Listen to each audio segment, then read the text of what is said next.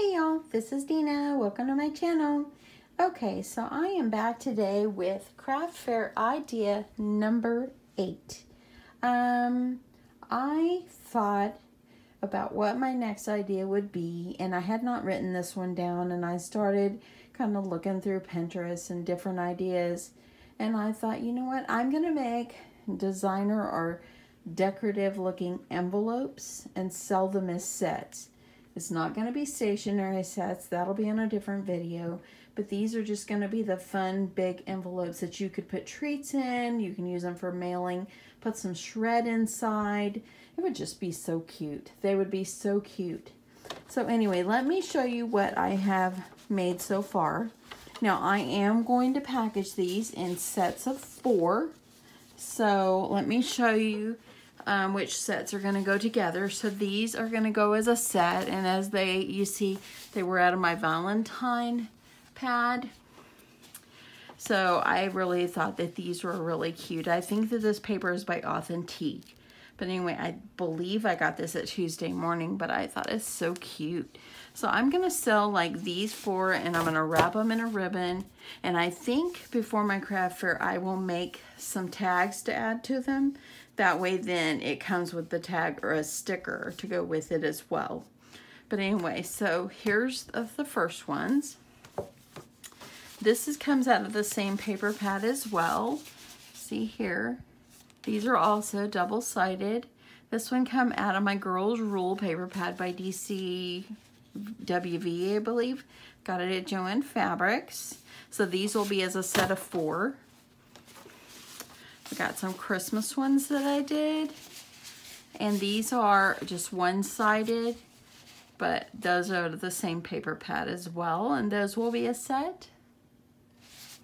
Okay. Got another Christmas set right here. This is a different paper pad. It was one of the hot buys. I can't remember the name of it, but I got it at Michael's. It was one of the hot buys for like $5.99 after, last year. So anyway, these will go together. This one is one of my paper pads that I've had a very long time. It was like the last 4 sheets of paper I had in there. But this one is double-sided, and I thought those were pretty cute. And these are going to be a set as well, and they're Christmas themed. Now, I am going to do some smaller ones as well, but this is what I've got made so far as this size. But you know what, y'all? I really think, look, you open it up, and there's just so much room in there. Let's see if you can see that. So much room in there. You could put some shred in there. You could really put some really neat treats. I went ahead and I added a row of white sticky strip here, and all you gotta do is peel it. I don't know what that's called, but anyway, it's sticky when you peel it off, and it'll seal it right on up. And this right here is sealed really well as well. So anyway, you won't have to worry about having to tape it up or whatever unless you just want to. But yeah, those are really cute. I really like those. So anyway, then they've been so fun to make. Okay, so my last set is going to be this Mickey set right here.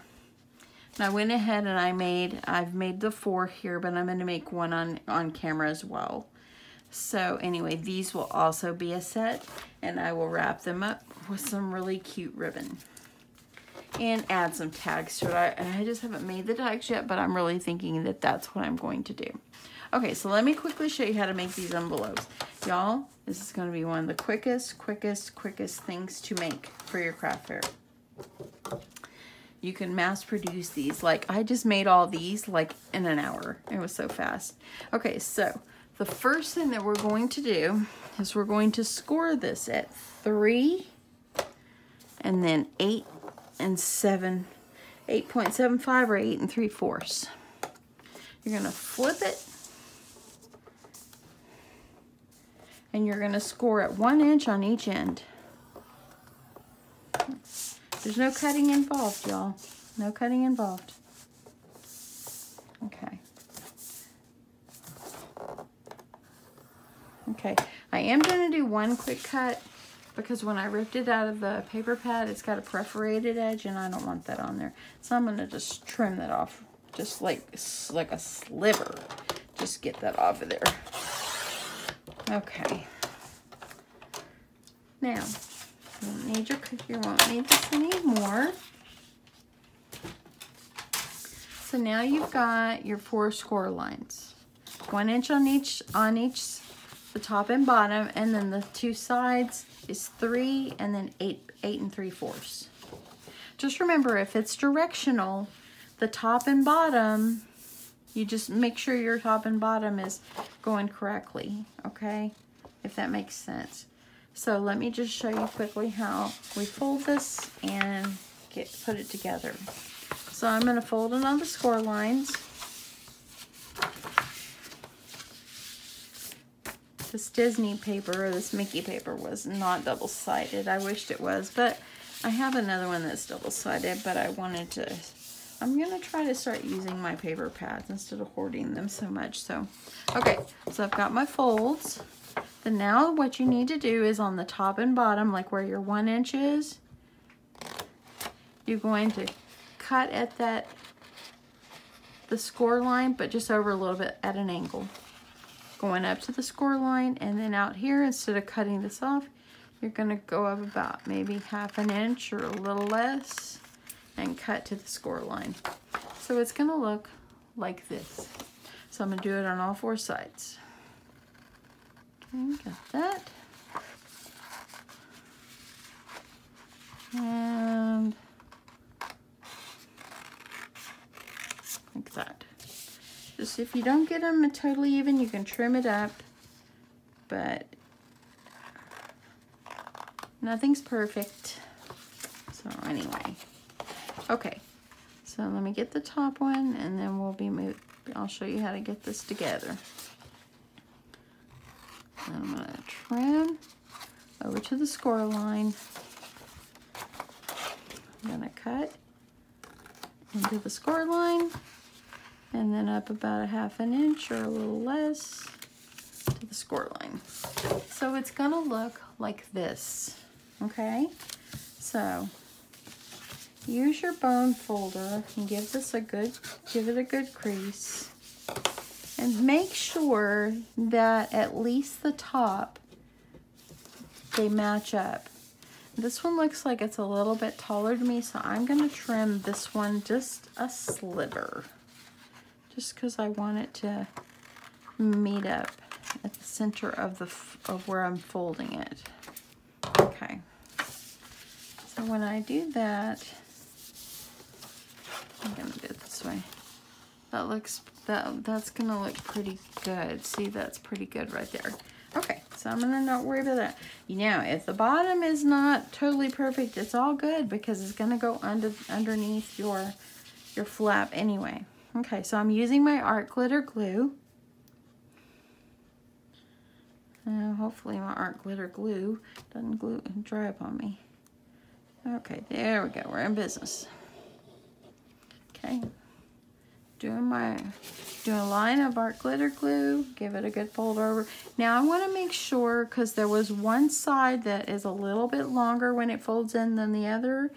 Make sure you're kind of getting it where your seams meet in the middle. Okay, so make sure it's not like the long side is over here. You want to make sure it's semi in the middle the best you can. Okay, you can use art glitter glue for the bottom, but on all these others, I've just been using my red tape, my double-sided red tape, to seal the bottom. Because you want to go ahead and seal the bottom. That way, that's all done. And then whoever purchases these or uses these envelopes, all I got to do is seal the top. And they are done after they put whatever they want in there. Okay? So now I've got my envelope. There you go. Y'all, aren't these just so cute? Okay. Last but not least, I'm going to use some of this white little tearing tape. I guess that's what this is called. And I'm just going to put a strip of it on the top and leave the tape on there. That way then, whoever purchases it, all they have to do is peel that off and just stick it together. And there you go. That is the fastest way to make these envelopes, and these are a good size for you to put some good stuff in there. You could even use these kind of envelopes to mail to a pen pal or to a friend, or just put some something really cute in there, a nice big card or just anything. But as you see, it was made out of one 12 by 12 piece of paper, and they're super cute.